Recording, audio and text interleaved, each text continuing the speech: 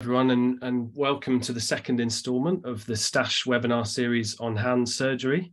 For those of you who didn't meet me at the first webinar, my name's Liam Peck and I'm a junior doctor at St. Peter's Hospital in Chertsey. Tonight, we're really fortunate to be welcoming two distinguished speakers, Rebecca Shirley and James Chan, consultant plastic surgeons with a special interest in treating hand conditions. They currently work together at Stoke Mandeville Hospital in Buckinghamshire. However, during their careers, both have taken their craft abroad on various clinical fellowships and charitable pursuits, James to Taiwan and Rebecca to Nepal, amongst other destinations. They're both keenly involved in research relating to the pathophysiology and management of hand conditions, having been involved in and led numerous clinical trials, as well as translational laboratory research on molecular and cellular mechanisms of hand disease. Between them, they've published widely and contributed to national guidelines. Outside of these activities, James and Rebecca both sit on the Education and Training Committee of our parent organisation, British Society for Surgery of the Hand, and Rebecca also holds a position on the BSSH Council and indeed on the STASH Committee. Tonight, they'll be discussing the technique of microsurgery and its application in the management of hand conditions, which forms a significant part of their clinical practice. So without further ado, let me hand over to our two speakers, Rebecca and James. And please remember to post any questions in the Q&A section of the chat, which will be answered at the end of the webinar. And we are recording this as well. So James and Rebecca. Thank you very much, Liam. Very, very grateful to you, not just for introducing us today, but for all the work you've done putting together this webinar series and for STASH. So good evening, my name is Rebecca Shirley. And hello, my name is James Chan. And we're going to talk to you this evening about microsurgery in hands. We are both consultant plastic surgeons at Stoke Mandeville Hospital in Buckinghamshire. And we'll be showing lots of cases during this talk, and we've had permission to share these images with you tonight. So what is microsurgery? Well, it's pretty simple, really. Microsurgery is just operating on very small things. But to do that, you'll need the right kit, the equipment. So that's the microscope that we're both using right on the left there, and also the instruments that allow you to handle these small things. So the micro forceps, the micro needle holder, and also suture material. So this is a 9/0 suture, which is probably narrower than your hair. So what are the things that we can stitch together with microsurgery? Well, vessels to start with, so that allows you to restore circulation and blood flow into, for example, a free flap, or to save a finger, and we'll talk about that later on. The other things that you can stitch together are nerves. So nerves can be damaged and may need repair, but sometimes you can reroute nerves to allow you to gain function in the hand. So one of the things that Rebecca and I do is to do nerve transfers in patients with tetraplegia following a high spinal cord injury. And because we work at the National Spinal Injury Centre, we see quite a lot of patients who can benefit from this. But for the purposes of tonight, we'll talk mainly on microvascular surgery. So that means restoring the blood flow. And to understand that, you'll need to understand the concept of free flaps. So free flaps is essentially transplanting blocks of tissue from one part of the body to another in the same person. So you can transplant different types of tissue. So here you can see three views of a block of skin and fat. And here you see a pedicle. So in the pedicle, you have a feeding artery that brings blood into the flap to keep it alive, but also a draining vein to drain the deoxygenated blood from the flap. You can also transplant other types of tissues. So here is a gracilis muscle. So from the adductor compartments of your thigh, and you can take that to reconstruct other types of soft tissue defects, and the other adductors in your thigh will compensate for the loss of the gracilis. You can even transplant joints. So here's a joint from the toe, a second metatarsal phalangeal joint, and that's the joint there with the artery going in and the vein draining the joint. But sometimes you can even transplant other things, and in fact, a composite graft. so that you have different types of tissues. And so this can come in the form of a severed finger. And you'll have there are the nerves in yellow, a feeding artery, the digital artery in red, and also a draining vein in blue. So we talk about all these and illustrate these with cases as we go along tonight. So we're very fortunate to work at Stoke Mandeville Hospital, which has a rich historic background with plastic surgeons. And this photograph was taken in 1948 at Stoke Mandeville, where we currently work. And this shows really all the eminent surgeons of the day, many of whom made their name as hand surgeons. And some of the names of the people that are in the photographs you may recognize. This photograph includes McCash, who described the open hand technique for Dupuytren's disease, Flat, Mustardi, Millard of the cleft lip repair, Molam, Gillies, Ragnall, Barron, some names you may recognize from surgical instruments, Kilner and Hines. So subsequent to that, this gentleman in the middle, Roger Sabapathy, did his fellowship at Stoke Mandeville. And here's a photograph of us videoing or interviewing him last year when he was honoured by the Royal College of Surgeons. And he is the man who brought microsurgery to India and has revolutionised the treatment of limb trauma in that setting of working in India. And I did my fellowship in Ganga Hospital in India, and this is a photograph of a case I saw on the very first morning that I arrived. So one thing I think is really important to just state is that the mechanisms of injury we see and the patterns of injury differ a lot in different countries around the world. So this is a common injury in India. It's a very uncommon injury in the UK. But this was a man who was on a bus and he had his hand out of the window and his hand got completely amputated by an oncoming vehicle. And on the left, you can see the forearm bones, the radius and the ulna, that have been just stripped of all the soft tissue over the top of them. And then on the right, you can see how they've been plated back to the bones joining the hand back onto the body. And this is before the process of revascularizing that hand or restoring its blood supply. That has to be done with long vein grafts joining together those vein and arteries that have been damaged in that central section. I think it's true to say that the Ganga Hospital, where this took place, is now considered the mecca for orthoplastics trauma. They run an incredible microsurgery course, which I've been on, and many other people have as well. We learn so much from what this center has achieved in terms of replants, but also other microsurgical things like brachial plexus reconstructions and also severe open lower limb injuries. Now, severed body parts has been known to mankind since really we invented tools. And this is a French manuscript from the 1750s showing this, but it's not until relatively recently that we've had the expertise and tools to be able to save these body parts and reattach them. And so that was, I think the first replants that were done using microvascular techniques were in 1960s by Harold Kleinert in Kentucky, USA, and also from Tamai in Japan in 1963. And I think in Shanghai in China in 1963, they also did an upper limb replantation.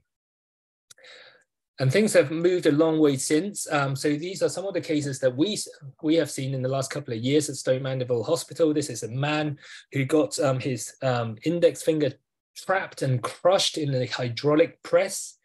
This is a 15-year-old boy who was climbing a fence, but he had a ring on and slipped. And this is a chap who got his two fingers caught in a lathe. And so these are fingers that have been completely ripped off. Sometimes they're not, and sometimes they seem attached. So this is a 65-year-old gentleman who was climbing up his ladder at home, trying to sort out the roof and slipped and got his ring caught. So rings can be really quite dangerous. And initially it doesn't look too bad, but if you actually took the time to have a look underneath, you'll see the tissue damage is really quite extensive. And here's another chap who came in a couple of months ago, and he was playing football. The ball was kicked over the fence. He climbed the fence, slipped, and you can see that classic white finger that's still attached, but it's white because the blood is not getting to it. So how do we revascularize and save these body parts? There are lots of principles here, and we'll illustrate them using a case that we saw 3 years ago. And this was a 6-year-old boy who was playing with this kind of mechanism at home. He got his finger caught in that rope. And this is what he came in with. This was at about 8 p.m. in our emergency room. And as you can imagine, his parents were pretty devastated. So this case also brings back lots of memories for us, because it's actually the first replant that we did together. And James did this, I think, when he was about a week after arriving as a locum consultant. So on the left, you can see what he looked like. That's the hand and where the finger is avulsed from the rest of his body. And then on the right here, we've unraveled that tendon, and you can see that it's actually pulled off at the musculotendinous junction, where the muscle joins the tendon at the bottom. And in the middle, you can see the tiny lumbrical, one of the intrinsic muscles in the hand, that's also been pulled off with the finger. So the first step is to fix the bone. And here is a single K wire. It's a really slender, tiny little bone in a 6-year-old. And that was quite tricky getting it in. You can see the 2 vessel clamps at the bottom, and those are sitting holding the artery and the vein that are still attached to the boy. And then here are some more photos that show the process of what we did. So at the top on the left, you can see that wire that's just left coming out through the skin, and we left that there for about 3 weeks. You can see the 2 vessel clamps on the vessels. The vessels themselves are quite small, so you can't really identify them in the photos.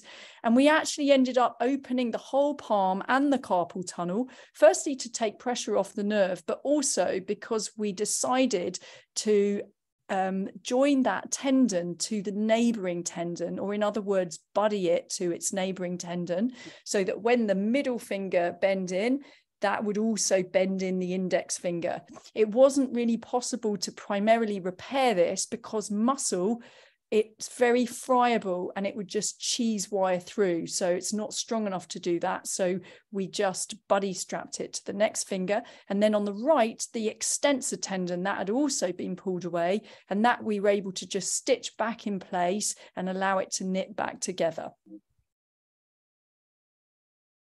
This next photograph shows on the left, that's the artery. And this is a damaged section of artery there. And you can see that's at the point we're just cutting that damaged section away. In the middle, that's what that damaged section looks like.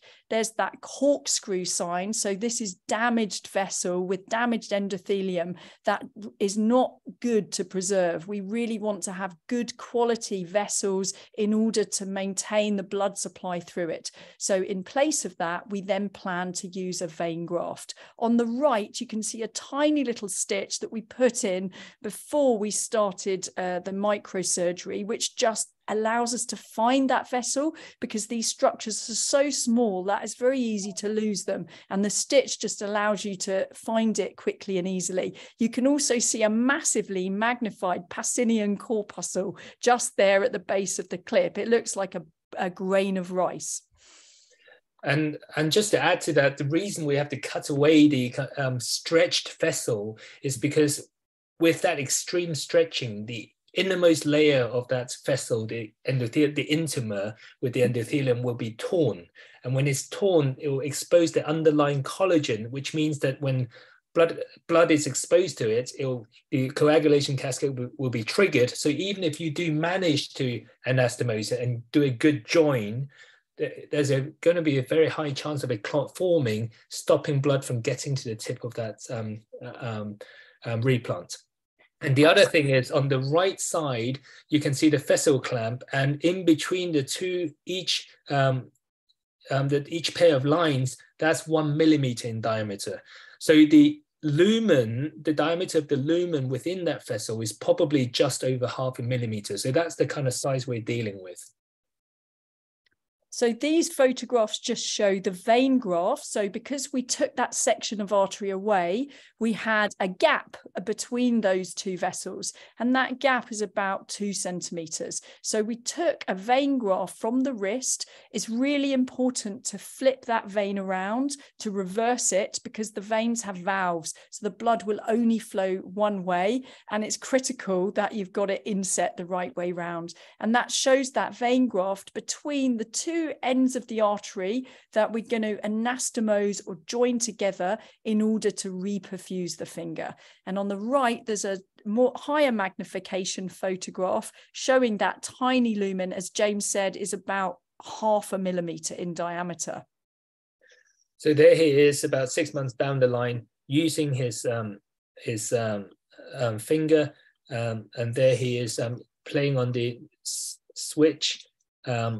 And let me just see if I can get the right selection. So there you go. I think he's winning. And there he's also, again, using the finger to do his shoelaces. So you can see he's actually using the index finger. So he's not bypassing it and using the middle finger. So that's a good sign that he is actually functional, because the whole point of doing this is not just to reattach the finger onto the hand for his own sake, is to give somebody a sensate, useful finger. And that's the whole purpose of this exercise. And in a 6-year-old, a massive achievement, because many 6-year-olds cannot tie their laces. Yeah. So so we've gone through all the principles, and I'll just summarize them here using what I call the pyramid of successful replants. So the first step is to identify the structures. So you can actually take the amputated part to theaters before the patient is ready, and look under the microscope and start identifying the structures, your target structures. So your veins, your nerves, and your arteries. And then you need to have a stable base upon which the rest of your pyramid sits. And so that's the skeletal fixation. And that's an example there. And then you have to reconstruct the tendon. So it flexes that curl your fingers into the palm and extends it to straighten your fingers. And then you have to repair the nerve. And sometimes these nerves are very badly damaged, and you may get a gap like in this patient here. And if you have a gap, then you may need to borrow another nerve, a spare nerve, if you like. And in this case, we took it from the inner aspect of the proximal forearm that supplies a patch of skin here. So if you can take that, you get a little non-patch of skin here, but that's a small price to pay to have good sensation in your fingertip. And there it is plumbed in to allow the axons that are regenerating to go down the nerve graft and into the replant. And finally, of course, once you've got all those things done, you can try and get the finger to live again. And that's by reconstructing the vessels. And the real key to getting these to work really is to use vein grafts generously. And you can see in this patient that we've marked out all the veins on the volar wrist, and you can see on yourselves there are always lots of little veins there. Remember, as Rebecca said, to reverse the veins so you can get the blood actually going into the finger. And there it is, you can see the vein graft working well and full as the blood circulation is restored. So there it is, the pyramid of success. And so hopefully at the end of your operation, your finger will look pink like this one in the middle, or and the wounds will heal up within 2 weeks or so. And hopefully further down the line, this is the chap with the ring avulsion injury, it will start looking better and actually not that noticeable. This is about 3 months down the line. You can see that his scars over the volar veins are still quite red and obvious, but that means that the scar is immature. And over the course of the next few months, it'll start fading and it'll be much less obvious. But of course, this is assuming everything goes well, and sometimes it doesn't. You can do your very best, and say, for example, there's no vein to reattach to, like in this chap, and then you can get venous congestion, and then eventually the replant fails, and that's a very sad situation. But actually, that's the minority of cases. So these are some of the long-term outcomes, and you can see how important it is for people to have good function in that replanted finger. So here is a gentleman talking a year down the line. And here we are just over a year later, and as you can see, the finger works beautifully. You can almost tell that there's actually not an awful lot wrong with it now, and I have good feeling in the fingers. So really this... So there he is. He's the guy who slipped down the ladder trying to sort out his roof, and he's 65, and he's still managed to get almost full sensation to his fingertip. But restoration of function is one thing, but sometimes reattaching a body part has more meaning than just the function. So here's an example where that is the case. This is a lady who was preparing for a wedding and was getting a wedding dress from her loft. And on her way down, she slipped, and her engagement ring pulled off her finger. There she is 5 months down the line. So I just wanted to say from the bottom of my heart, thank you so much, because what you've managed to do for me is amazing. I now have a finger that works. Still a way to go, but it works, and I have rings on it. And it's I don't feel self-conscious about it at all. It looks almost normal, and I can move it almost normally. So, and this is that I took her back to theatre to do a tenolysis, which means releasing the tendon from the scar to allow her to move more smoothly. I wasn't able, the distal interphalangeal joint was fused. That's why it doesn't go right into the palm, but actually she's gone back to working, and she's a healthcare assistant. So there we are, replants in a nutshell. So here's a photo of a patient, another teenager who came in when I was on call. So this finger came in appropriately stored in damp gauze in ice, as shown on the left. And that's what the finger looked like when it came out. So I was very hopeful that I will be able to replant this. And this is what the tip looked like. Now, the two structures you can see there are nerves. And I couldn't find any vessels at all in this tip, which is disappointing. And if you look at the finger, you can see that all the vessel right up to the trifurcation, the level at the DIP joint where the vessel separates into three, is all on the finger. And that meant that there wasn't any vessel big enough to join onto the finger. And this boy was very, very keen to preserve the length of his finger. And actually, for functional reasons, that's really important in order to maintain what we call palmar continence, to be able to hold objects in the palm of the hand, and to also be able to have a good grip strength in a young boy. So in this case, you can see here what was left on him, a good quality tendon. This tendon, if it's left exposed, will desiccate. It will dry out, and then it won't be functional after that. And also you can see on the bottom right, that's the surface of the joint. So the joint, the DIP, the distal interphalangeal joint's been opened right up. So we made a decision to fuse that joint because these structures are incredibly delicate, and movement at that joint, if that's fused, actually he can still have a pretty good functional finger. But so he was very keen to preserve the length. So this posed us with a problem, and it brings us on to the next part of the talk, which is about free flaps. So for this young chap, we decided to try and preserve this finger using a free flap, which is, as I said to you before, a block of tissue with its own vascular supply transplanted from another part of the body. And so this is where microsurgery can be a lot of fun, because you can be quite creative with this. So this was our design. We wanted to replace skin with skin, like with like. And so we imagined that if we could design a bit of skin like the diagram on the top left there, and this blue circle in the middle being where the blood vessel would go into it, then you can origami it in a way so that they can kind of form a lollipop over the degloved finger. And so there I was trying to cut out the template and we'll put the template on the thigh where we're going to take the skin from. And that was the free flap. So that's the bit of skin with the blood vessel that's been dissected out of the quadriceps muscles. And then we'll cut that skin to the design.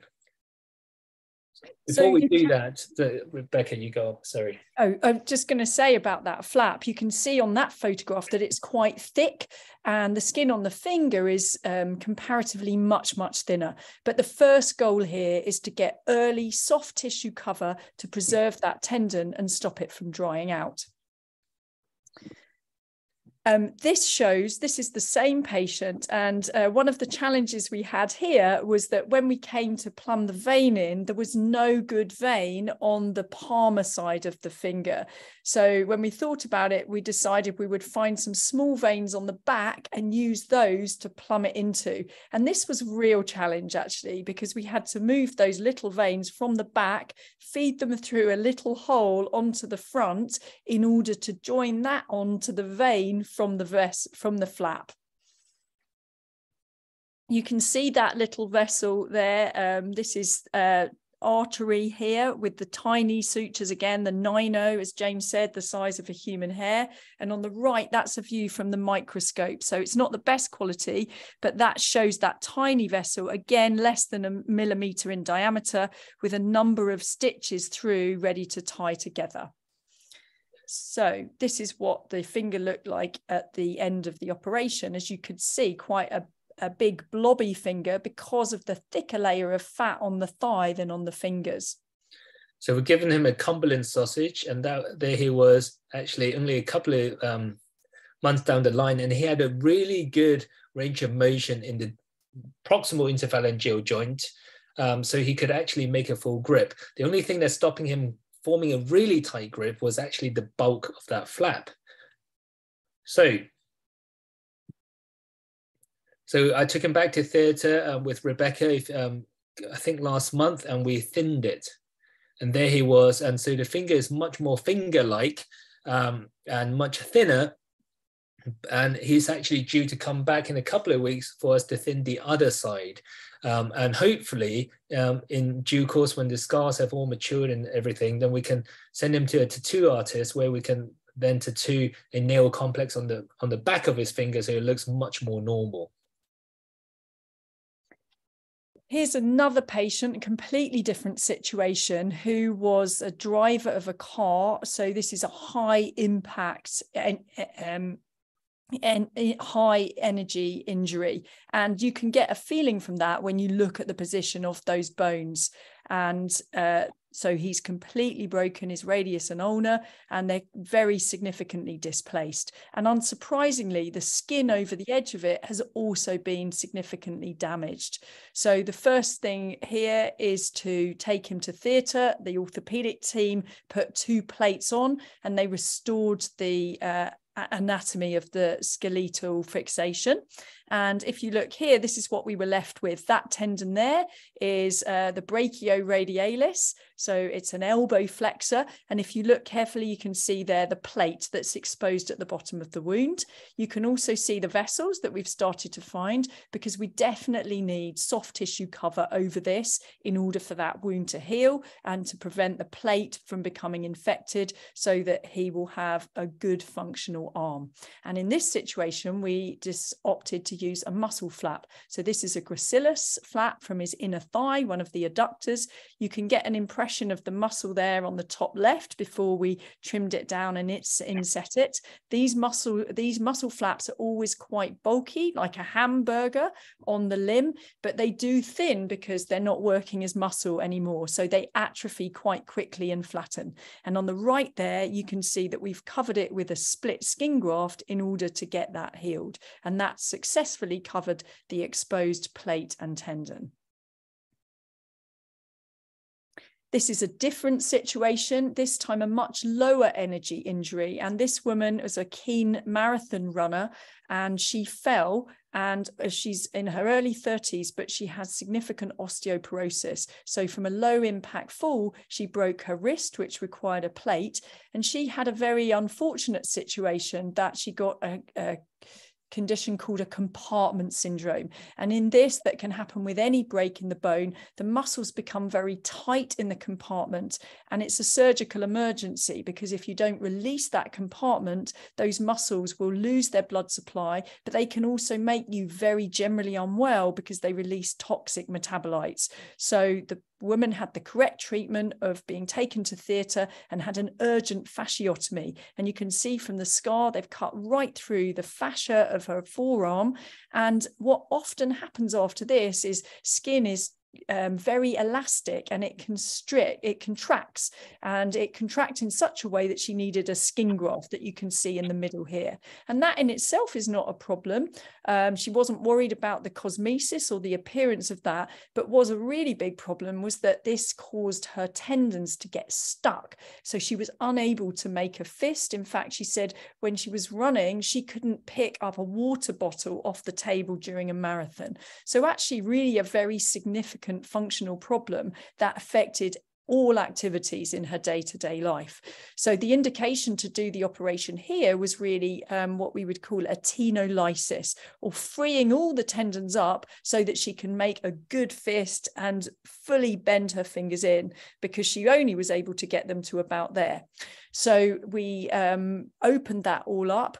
We removed that skin graft, because after a tenolysis, it's not possible just to stick the skin graft back on, because they'll just get stuck again. So in this situation, we needed a nice layer of fascia, something that those tendons could glide past. And we also took the plate away, which you can see on the right. You can see one of the screw holes right through that plate after the plate's been removed. So that first part of the operation, we've successfully freed up all of those tendons, so they're now able to fully glide in that field. But we then need some soft tissue cover, because there's not enough skin to cover over the top. So in this case, we elected to use another flap from the thigh.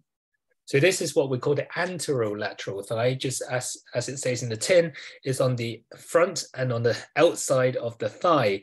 And so if you imagine the quadriceps muscles in your thigh, all those muscles are contained in a kind of stocking called the deep fascia. It's actually exactly that deep fascia in the forearm that gave that lady compartment syndrome, because the stocking is so tight that it doesn't expand very much. So when you get muscle swelling, then it can occlude the vessels that are feeding it. In this case, the fascia is our friend. So we can take the layer of skin, the fat underneath that, but we can also take that thin, glistening fascial layer that you can see here when the flap's been reflected away from you. So this, can you see my pointer? Yeah. Yeah, okay, so this is the fascial layer, and you can see that that's a lovely gliding surface for the tendons to glide against. So there we are. So we took the fascia with its pedicle, and we joined up the artery and vein in an end to side fashion. So that means that, and this is onto the radial artery for the arterial input. So the radial artery is coming along like this, and you join, rather than joining it end to end so that the blood is no longer going into the hand, but into the flap, you can join it end to side so that blood continues to go into the hand, but also can feed the flap. And we like to do this a lot in the limbs, because we still want to have good perfusion to the fingers and toes. So there she is at the end of that operation, and further down the line. And the other thing about this lady is that after having this extensive surgery, she actually opted to have a change of career, and she's since trained as a nurse. So she said that the treatment that she went through very much affected her decision making in a change of career. So it shows that sometimes there can be impact that's outside the actual functional goals that we're setting out to achieve. Oh, and the other thing is we then took away the skin paddle, I think, just for the cosmesis. Yeah. So we've shown you lots of examples where microsurgery is useful in the trauma setting, but sometimes there are other conditions that can give you massive soft tissue defects that you need microsurgical techniques for. So here are a couple of cases for you. So this is a condition. This lady actually came into A&E. She wasn't very unwell, but she had worsening pain for about 24 hours in her left hand. And she had this small area of eczema that you can see on the left, which is just inside that area that's been marked. And when she first came in, it wasn't really suspected that she had an infection, but it wasn't really clear. So she was admitted for some antibiotics. And in the first 24 hours, things progressed and changed quite a bit. So this is what she looked like when I first met her, which was about 24 hours later than that first photograph. So you can see that something is clearly developing quickly. And at this stage, she had completely numb fingertips and very significant pain. She was also very unwell. She was vomiting and she felt very sick. And the diagnosis here is necrotizing fasciitis. So this is a surgical emergency. We got the intensive care team involved and we got her to theatre as soon as we could. And I think if I remember correctly, we'd just finished doing a free flap and then we were told to go to the ward to see this lady. Yeah. So James and I actually saw this lady together late at night on the ward. We got her to theatre promptly. When we scrubbed those blisters away, this is what it looked like. And then we went straight into cutting through the skin to do an extensive fascial excision. And these photographs are from that first debridement. So it's really frightening how quickly this condition develops. She grew group A streptococcus. So that's the microbial necrotizing fasciitis that spreads very quickly. It's really useful to discuss these cases because hopefully that means more people will recognize and treat them promptly. So the first step was really this life-saving surgery to remove that infected and rapidly progressing tissue. And actually that was a good debridement, as she did go to theatre several more times, but didn't need more extensive debridement than that. She spent about a week in ICU, I think. Yeah, she was in intensive care for a week. She needed hemofiltration, she needed antibiotics, and she gradually improved over that time. So at the point when she was systemically well, we started thinking about trying to get those areas covered. Skin graft here we felt was not a good option because, again, she's got those exposed tendons that James mentioned before. They're not graftable surfaces. She also has her median nerve right on the surface on the palmar side, and that can cause lots of pain issues if it's grafted directly. So we wanted more robust soft tissue cover with some nice fascial layer. And in this case, we opted to use 2 anterior lateral thigh flaps, 1 from each thigh. So there we are, doppling out where the perforators, these are the tiny vessels that are supplying that skin, and designing our flaps. And there we are, the 2 flaps harvested out of the thighs. So we gave her bilateral thigh lifts. And this is one of the flaps, and that was to cover the dorsum of the hand. And this was the one that had a fascial layer to allow the glide, like the last patient. And on the other side, we used another flap, which didn't have the fascial layer, so that it will be a bit thinner, but you can see it's still really quite bulky. And for those of you who are observant, you'll see that on the right, in the right picture, the flap is a bit mottled. And actually that's because the pedicle got a bit kinked. And so we had to bring her back to theatre a few hours later and then just readjust the positioning of the pedicle, and then the blood started flowing again and it was absolutely fine. So I think that's a very important point, just with free flap surgery, the importance of monitoring them closely, because there's no doubt that when she developed that problem and the blood supply wasn't leaving the flap quickly, if we hadn't picked that up, then that flap would have gone on to die. So it's really important to monitor these very closely. And fortunately, we were able to salvage that flap. And then this is some photographs taken a few weeks down the line. So some of those areas have been grafted, and you can see that both of those flaps are quite big and bulky. But as we said in previous cases, the first aim is to get good soft tissue cover. And then once that's the case, we can go on and thin these flaps and look at the cosmesis and make them look more like a functional arm. And this woman is very grateful to have preserved her arm. She has good sensation in the fingers. So it's a very useful limb, albeit limited and not fully function, and it will never be the same hand that she had before. It still has real benefit for her. And it's important to note that these pictures that you're seeing represent the beginning of her reconstructive journey. She's now had a one session of thinning of the flap, and she'll have several more. But hopefully in about a year's time, her hand will look much more normal than it does now. This is another lady also with the condition necrotizing fasciitis. So you can see from these photos that this defect is much less extensive than the other lady. And she also had prompt theatre, she had debridement of the affected area, and she also has exposed tendons that are not graftable. And in this case, we took a flap from a different area. On the left bottom photograph, you can see that's her calf. So this is a MSAP flap, a medial sural artery perforator flap taken from the inside of the calf. You can't take such a big flap from this area, but in this situation, that flap was big enough. And you can see on the right, that's a template looking at the size of the defect we need. And then on the bottom right, there's the flap with that tiny pedicle, which has got the vein and the artery hanging down at the bottom in the middle. Again, you can see that thigh has more fat on it than over the dorsum of the hand, but if necessary, we can thin these flaps down at a later date.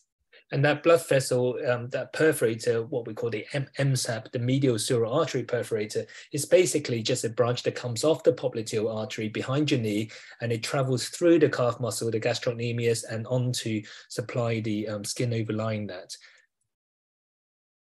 So these show some of the photos of just setting up the micro. So we put this onto the radial artery. If you see, we made a small separate incision over the radial artery. On the top left, we've marked there the artery, 2 veins. So there's usually 2 vena comitans that sit with the artery. And then there's a superficial radial nerve in the yellow there. On the top right, you can see the vein and the artery that are both joined together. We use a little indwelling Doppler, and that's what that wire is that sits with a silicon sleeve around the vein, so we can monitor that from an external machine. And then at the bottom, there's the flap with a little drain in situ. Now, this lady had a problem with the flap.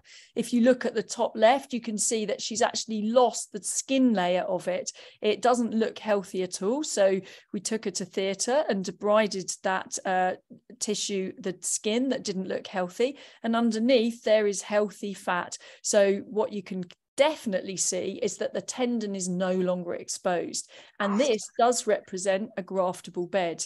And on the left, this just shows James Dopplering out that little vessel, the pedicle in the flap, that's still making a sound, so it's still pulsatile. And on the bottom right, that is a split skin graft that was put over that, and you can see that that has taken well. And this lady also has now recovered well, and she's gone back to work. So we talked about trauma, we talked about infection, but sometimes there are other things that can, where microsurgery can be useful. So this is a case of a chap with a tumor. He was a guy I saw, I think 2.5 years ago. He's in his 30s. He's a right-handed man. He works in an office-based job, but is a very keen bodybuilder. And he came to us actually through the trauma service because he had sustained a fracture through the proximal phalanx of his right little finger. And it was a curious story because he didn't do anything more than, I think he was doing press-ups or something. And it was weird that somebody would have a fracture doing a press-up. So we did an X-ray and found this expansile lesion at the base of his proximal phalanx. And this looked very much like what we call a enchondroma, which is a benign tumor of the hand, is quite common, and the treatment would normally be a surgical curettage, which he did go on to have.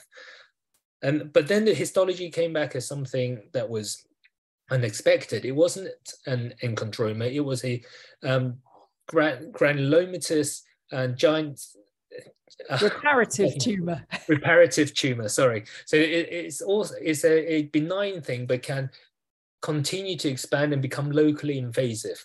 So this was discussed at the sarcoma MDT, and the plan was to excise that section of bone. But of course, you can't just leave a massive gap in the bone there. And so then the easiest thing to do would be to amputate that finger. But he was absolutely adamant he wanted to keep the finger. So we decided to try and preserve it and transplant his second metatarsal phalangeal joint, the second MTP joint, and put that into the hand. Now, if you look at your own toes, you'll realize that, well, for most of you, the ability for your toe to bend backwards is much better than his ability to bend forward. And that is the opposite situation from your hand, where your fingers are very good at curling into your palm, but not so good at bending backwards. So we decided to take that joint, the metatarsal phalangeal joint, off the second toe. And you can see the artery here in red and the vein here in blue. And then flip it 180 degrees so that the bending backwards of the toe becomes the forward deflection into the palm. So there's the joint that's been taken out with the artery, a feeding artery and the draining vein. And that's the joint put into the hand and fixed there. And just to give you an idea of the scale, again, these are our super microsurgical instruments, which we are very fortunate to have. The tips of the forceps are about 0.1 millimeters in diameter. And that's us dealing with one of the vessels to plumb it in. And there he is at the end of the operation, and he had pretty good passive range of motion. That's him a few months down the line, and he was getting there. He was still improving physiotherapy, but he's starting to get a decent grip. And you might wonder what's happened to his foot. Well, there it is. We've done a ray amputation, and actually his foot is functioning really well, and he was able to easily do long runs with it. So there we are. So lots of different scenarios in the hand where microsurgery can be useful. But I think it's important to not just lose sight of the overall picture. The technical things are, of course, really important, but at least as important as that is the team around you, and to set the right culture so that the people who are going above and beyond, because these are long, tedious, painful cases, they need to have a can-do attitude. And that's all the people that were involved in one of our cases. So it's a pretty big team, and that involves various things. So one of the things that we started doing is a team brief. You know, the WHO checklist that we do in the morning becomes a much more expansive affair, where we go through the case history and the latest examination findings. And really, this is a very good opportunity to galvanize the different team members, be they scrub nurses or anesthetists, so everyone understands why we're going to go so hard to try and save this finger for the patient. And they feel like they're part of something special. And then the other thing is, we have started giving people the team feedback. So every 3 or 4 months, we get patient testimonials, videos to thank the staff, because they, unlike us, they don't have the privilege of seeing the outcomes of these patients, and they work so hard and they don't get to see that. So we think it's only fair that they get thanked as well. And all this is important because it then infuses meaning in people's work. Everybody goes into healthcare wanting to make a difference to people's lives. And sometimes with all the bureaucracy and all the things going on in different healthcare systems, it's easy to lose sight of that. And if we can remind people why we're doing what we do and why we work so hard, then I think that helps make a difference to lots of people. Yeah, so this demonstrates just how microsurgery can be very important and significant. It's a very powerful tool We're passionate about it, and we also run a course. This is a QR code here for the course. We run that course about 3 times a year, and we spend a little bit of time talking about cases, but the emphasis is really on just practicing. We've got screens for all of the scopes, so we can give hands-on advice, and you can learn new skills throughout the day. And it's great fun. That's it. So, thank you very much. Yeah, so I think microsurgery is a challenging specialty. It's very rewarding, and there are many situations in which it is the only solution to difficult problems. Thanks very much. Thank you both so much. That was a fantastic webinar. And as you mentioned, a real sort of fantastic advert for the restorative power of microsurgery. We have a few questions, some of which were sent in before the webinar and some during. So we have one question, which is, when do you decide not to do replants? So I'll say a few things, and I'm sure James will also say a few things. So it's definitely situations where replants are not appropriate. Very often patients don't want them, so their thoughts on the situation are important. If you have somebody who is a manual worker who has taken his index finger off and wants to get back to work as quickly as possible, the best option is to terminalize that. So it's really important that the options are discussed with the patient. Sometimes for other reasons, significant other medical problems, other life-threatening injuries might make a replant unsuitable. I think as well, there is a surgeon choice. We're definite advocates of replanting fingers, and technically it's a difficult operation to do. James says it's easy, but I think it's really important to get every one of the steps right. So it's important to have a fully motivated, consented patient before embarking on it. There are various contraindications. I think smokers are definitely not people to try on because they get huge facial spasms of the digital arteries, and there's a real, lots of studies have shown that there's a really high risk factor for failure.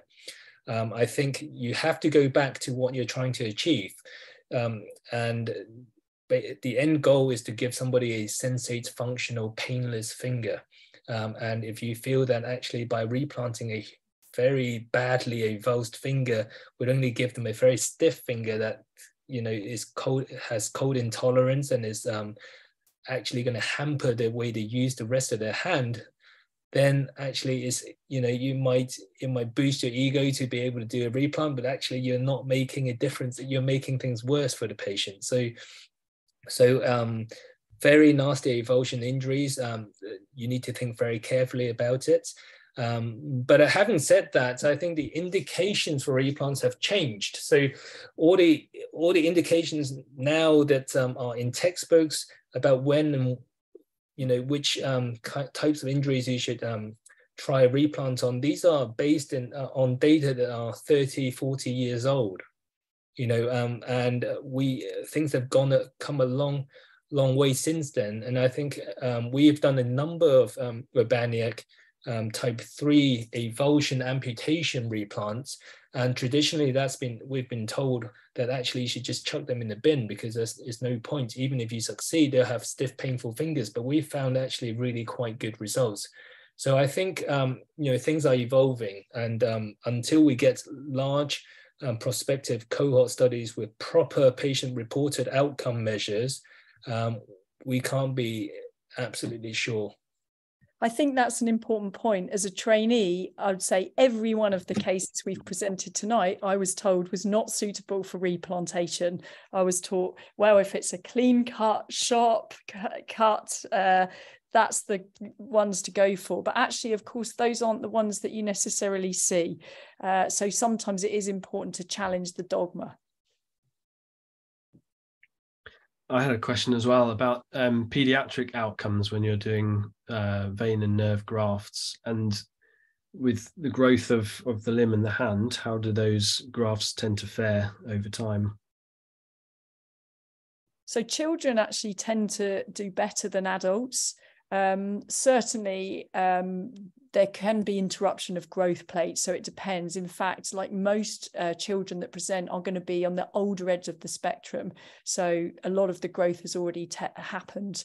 We don't tend to see very young children who come in needing replants. So I would say overall that children are the best candidates for replants. That case that we shared, the 6-year-old boy, his fracture was actually through the growth plate of his middle phalanx, and you can see that his finger is shorter than the rest of him, which is grown in proportion. But having said that,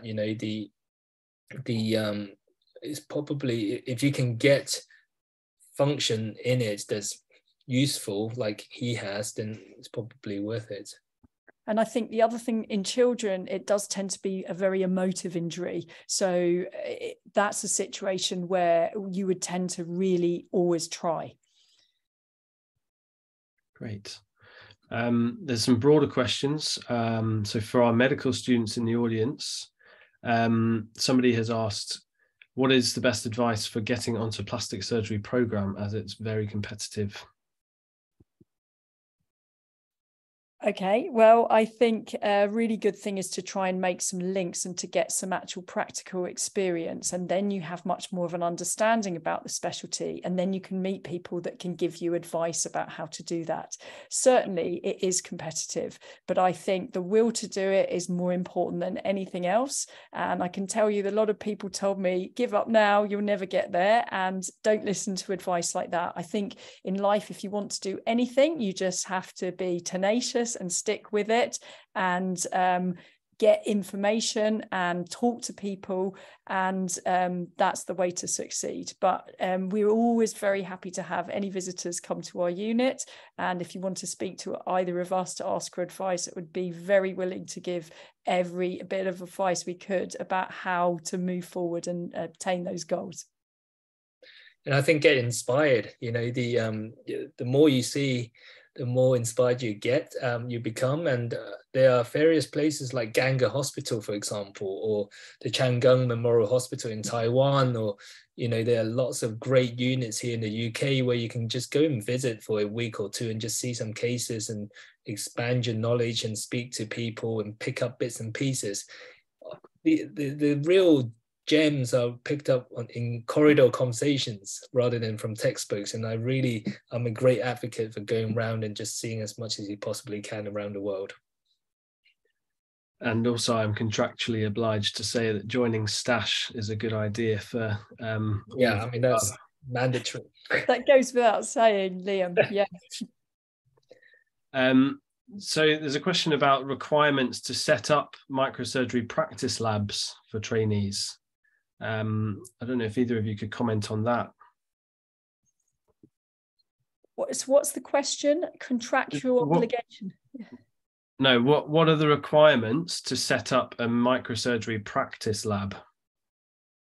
Well, I think, so I don't think there are any requirements on that. And there's lots of work going on in all kinds of ways.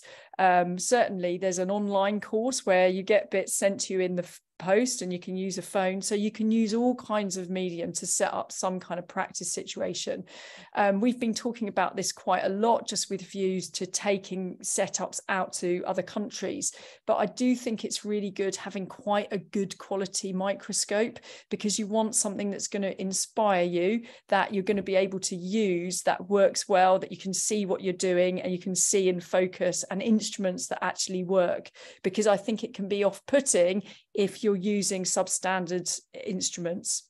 But I don't think that it's a difficult thing to do, because actually microscopes are very cheaply available. Lots of our trainees have purchased their own and they practice at home using chicken legs, and there's lots of synthetic options you can use. We use some silicone tubes, and actually those are very practical and much cleaner than using animal tissue. So I don't think that there's any specific difficulties in setting up, but again, worth asking other people's experience or visiting somebody that's successfully set up a setup in order to get more information about it. And I think there are various very kind of famous courses out there that are great. So there's one in, I think, Columbia University, which is a 5-day course. There's the Ganga Microsurgery course, which is fantastic. I went on that. That's a week in the lab. So you can come to our course. And there's the, is it the Norfolk Park? Yeah, Norfolk Park, yeah. There's one.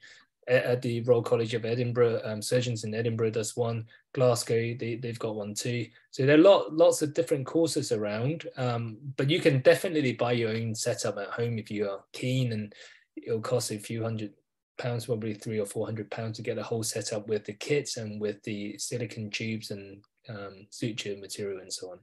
I would also say I did the Ganga microsurgery course as part of the Bruce Bailey Fellowship, and I think that is just brilliant. So it's a live rat course, so you can see whether your anastomosis actually flows, and then you're invited to just walk around the theatres when the course finishes, and you see amazing things. And I use things as a consultant that I learned in Ganga just watching what's going on, because there's loads of operating theatres going on simultaneously and loads of very significant trauma in a volume we just don't see in the UK, certainly. So I would definitely recommend that. It's also very reasonably priced, but you do have to pay to get out there.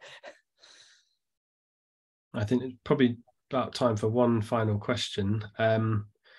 So somebody has asked, why is fat tissue initially left on the flaps and then removed later for cosmesis rather than being removed right away? Very good question. So James, do you want to answer that? Yeah, so it depends what you're comfortable with. So some people are very happy to just take the whole fat layer and take the fascia. It's a much easier way of raising a flap because you've got very clear planes. Sometimes, like in that kid who had a false finger, and we put a free flap on his on the degloved finger, we actually took it in the what we call a super thin flap. So we took it in between the two, in along a more superficial fascial layer, but even that was too fat.